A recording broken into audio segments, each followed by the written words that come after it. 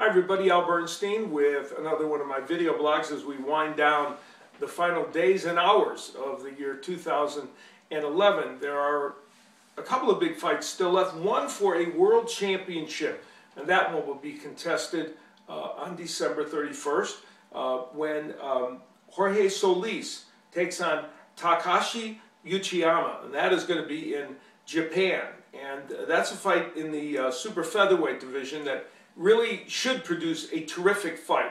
And the winner of that fight this coming year is ticketed to face Brian Vasquez, the very fine top contender in that division, who you saw perform very well here on the boxing channel. So that fight tomorrow should be a terrific fight in the super featherweight division, and then we can look forward to the winner of that fight fighting Vasquez. Uchiyama is a very good boxer, classic boxer, undefeated, taking on Solis, who is a veteran who has 3 losses in his 45 fights, but 2 of those losses came at the hands, one of Manny Pacquiao and one to Yuriorkis Gamboa. So clearly he has won the vast majority of his fights against very good competition, and only extremely elite competition has been able to beat him. So we'll see how it goes. We'll give you a report after that fight on the boxing channel to tell you how it went.